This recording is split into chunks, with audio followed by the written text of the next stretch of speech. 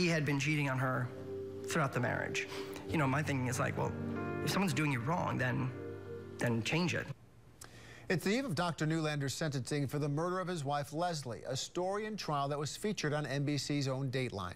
Tonight, we sat down with Nevin Roby, a new friend of Leslie's just prior to her death, who was introduced on the Dateline program. Now, NBC3's Lisa Spitz joins us here in the studio tonight with this exclusive interview. Lisa. Well, Matt, they weren't friends for that long, but Leslie Neulander left quite an impression. Both were originally from the New York City area, and they bonded over that. It's now that new friend who wants justice to make sure that it is served tomorrow when Leslie's killer is sentenced. Leslie Neulander was about to start a new life. That's what she told her friend Nevin Roby just days before her death in 2012. She was getting divorced from her husband, Dr. Robert Neulander, and moving on. She was so happy. She was so optimistic. She was about to get a health coaching certification. She was going to get her own place. She was very excited. Nevin had always seen Leslie as an upbeat and happy person. He says they had met months earlier at the mall and quickly became friends. She opened up to him about her marriage. She told me that they were fighting, you know, there was a very up and down, almost, you know, bipolar attitude that, like, Bob, I guess, was having, where he'd, like, come into the bathroom in the bedroom and, like, argue with her, fight about whatever. Days later, Leslie was dead. Authorities were called to her DeWitt home where her husband would say she fell in the shower. Eventually, he would be charged with her murder. Nevin knew the couple had changed their wills shortly before Leslie's death. He always thought the doctor was guilty, as he said in court during the trial. But Leslie's kids and family strongly supported Dr. Neulander, who claimed to be innocent. In April, Dr. Neulander was convicted of murder. After the verdict, Nevin says he visited Leslie's grave. Funny enough, at the grave site, you had a path. You had two sides.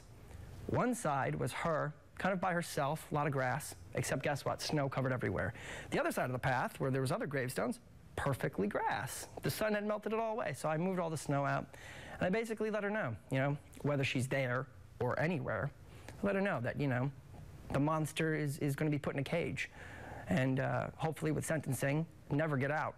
To make sure Dr. Neulander remains locked up, Nevin is willing to speak at sentencing. Someone has got to say something. Someone has got to say something to the judge to say, hey, don't give him the minimum. Don't give him the benefit of the doubt. He does not deserve a second chance, no parole. He doesn't deserve any of this.